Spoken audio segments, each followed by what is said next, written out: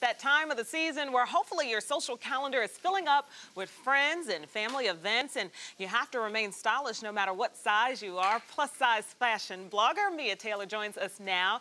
And Mia, your blog is called Diary of a Fatshionista. Yes. Diary of a Fatshionista. I love it. I love it. Tell me about your blog. Well, my blog, Diary of a Fatshionista, it's like a plus size style diary that I created about 5 years ago.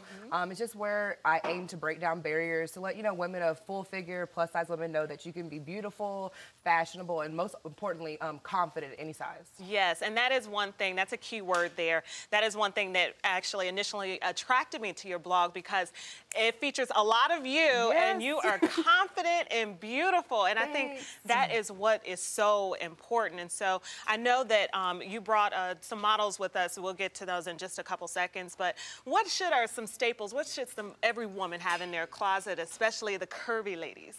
Most importantly, shapewear. I mean, you got to keep everything for, like, the foundation is always going to be most important. A little black dress, definitely, because you can dress it up, dress it down. A great statement jacket, and definitely accessories. Accessories can jazz up any outfit. So you can throw on like a nice pair of earrings, necklace, bangle, and just always add a little bit of jazz to your outfit.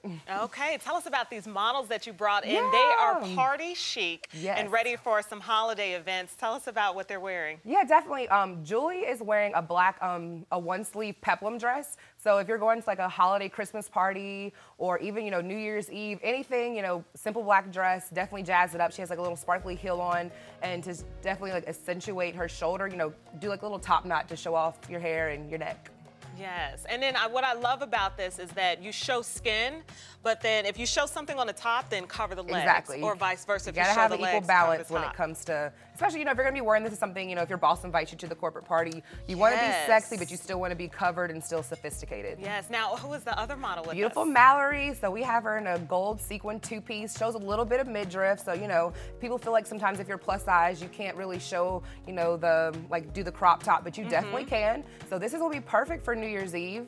So definitely sparkle. Everyone wants to glisten and shine on New Year's Eve, and gold is definitely that great color for this season. Okay, and they are wearing those confident, beautiful smiles too. Did you do their makeup? They did their makeup themselves. They're MUAs in their own right.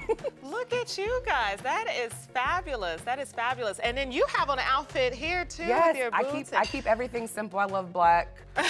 Black is the new black, so. Black is the new black. Black is always there. Yep. Diary of a Fatshionista, yep. right? DiaryofAFashionista.com. Check me out, follow, subscribe, and it's a great place to get inspiration if you just never know what to wear. Okay, and you all have to follow Miss Mia on Instagram. She has like 20,000 followers, just a big, 30,000 followers. Yeah, hit the 30 she mark. went up That's last crazy. time. I know.